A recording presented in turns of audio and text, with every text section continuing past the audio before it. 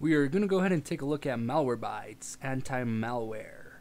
Now, the program I have running right now is actually the premium version, not the free one. I'm using a free trial right now, and this is a website where you can download the free trial. And 1 year for this premium plan costs $24.95, and that's for 3 PCs for $24.95 for 1 year. We're testing it out. We're trying to see the difference of the free one and this one that you pay for. Now, I will post a link on the description of the video for this web page so you can download the free trial if you'd like and try it also. Let's go ahead and take a look at the program. So right off the bat, it looks, the window of this one is actually smaller than the free one. The free version of Malwarebytes, the window's a little bit bigger than this, so I think they're trying to make it simpler on the premium. On the dashboard that it starts off on, right away it tells you what your license is. Right here it says it's a trial database version. If it has a checkbox, a check mark, it means it's up to date. Scan progress and real-time protection, and right now it's enabled. And it's got a big green scan now button down here if you want to scan. Now it has tabs up here. Let's go to the scan tab, and I did a scan for like 10 seconds and then I stopped it. But right off the bat, it found a couple of what are called pups, which is spyware, and I found a couple of them here. And you can actually make this screen, the window full screen like I did right now. But anyway, so here they are. I'm going to choose to quarantine. Now, what I don't like about this is that it doesn't have a delete function. It only has quarantine, add exclusion, and ignore. You gotta first quarantine it, and after it's quarantined you have to delete it. So that's something that's not something I don't like right off the bat, but this is still a very powerful detection system. Alright, we're gonna go ahead and quarantine, tell it to quarantine, and click on apply actions on the green button, and there we go, they're quarantined. So that's good. So I'm gonna have to do a full scan because that was only a scan for 10 seconds and I canceled it. But right off the bat, I found some potential threats, so I'm pretty impressed. All right, let's go back to the scan. Go to main menu. Right now, it's doing a threat scan. Just gonna cancel that. I'm trying to go back to the main menu here.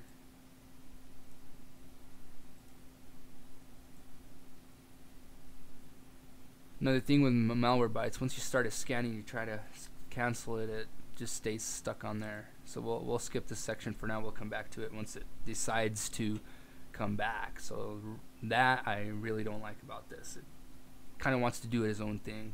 Let's go to settings. All right, I want to show you the settings. Now the difference between the free program and this one you pay for is the settings. It has a lot more settings on here. All right, now notifications for anything that comes up. In general settings, you can set that. You can have it close the notification after a certain amount of seconds that it tells you that something came up, you have a virus or something. Under the Malware Exclusions, here you can add a file that you want to exclude, which there's some files out there that we like to use that sometimes get picked up as Trojans, and we still want to use the program, so make sure you add it here as an exclusion. There's also web exclusions. There's a certain websites you like to go to that are considered to Malwarebytes bad websites, but you still like to go to them. You can always add them on here also. Under detection and protection, make sure you if you do get this program, make sure you go here and you check this box, scan for rootkits. You want to scan for those rootkits. Those are the worst type of viruses you can get, so make sure you check that. Pups, which is what we detected a while ago, you can tell it to treat detections as malware, and I recommend you keep it that way. I recommend you keep all this where it is. Malware protection enabled, malicious website protection enabled. The update settings, which is really cool about this program, I really don't see this much in other antivirus programs, is to notify user if database is out of date and how many days you want to do it. Let's say once a week. We put it for what, 7 days?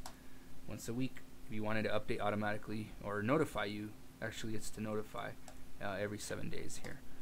You can look at the history settings here, and here I recommend you uncheck this box, help fight malware by anonymously providing historical information. You want to uncheck it because it'll speed up your internet, and it'll potentially potentially having this on actually opens up doors for viruses to get in if you don't believe it, because it's actually sending information. It might be encrypted and it might be, you know, it's Malwarebytes, it's going to protect you, but at the same time, you know, it also about people collecting your information. If you don't like that, uncheck that box. Scan log options, you can tell it to automatically export log information to disk, and you can tell it where to, and you can go there and pick it up. Access policies, you can go ahead and set the add new access policies on here for certain settings and functions on Malwarebytes. Under advanced settings, you can tell it to start when Windows starts, enable malware protection when Malwarebytes starts. Now what's really cool about this is I haven't seen this in other antivirus programs, and I like this about Malwarebytes, about this premium version. You can delay protection at startup. Let's say you have a slow computer, and when your antivirus starts up, your computer slows down significantly. You can actually check this box and tell it, hey, I need 45 seconds, I don't know, 60 a whole minute for my computer to boot up, to start up and get stable. You know, so you can tell it that it'll wait 60 seconds for your computer to be stable, and then it'll come up, which is awesome.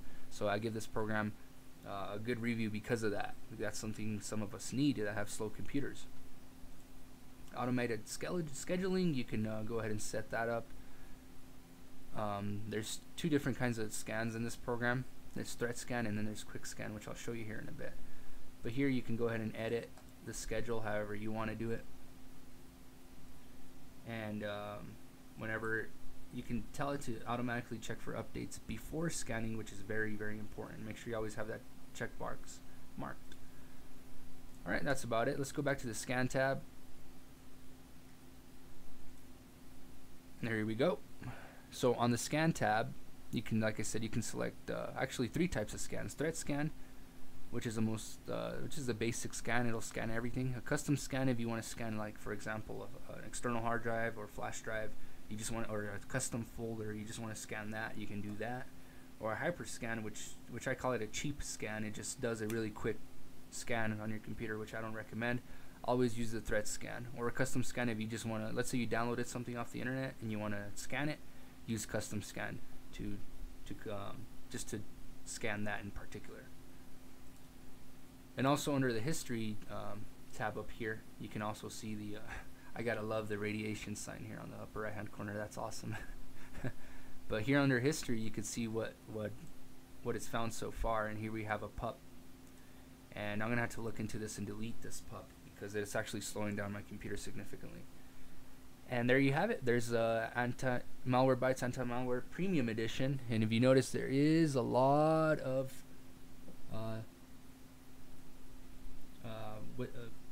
whistles on this new one. It has a lot of new features that the free one doesn't have. So it's got all these features here under settings. So I give Malwarebytes a good review. Like I said, the only thing that kind of ticked me off was that scan, that was trying to do it on its own. But of course, you know, that's what you want to do, is you want to scan. The reason why I was canceling it is because it slows down the computer and can affect the tutorial that I'm doing right now. But I'm going to go ahead and start the scan. I wanted to scan, and that's awesome. Did you see that? It checked for updates before I started the scan.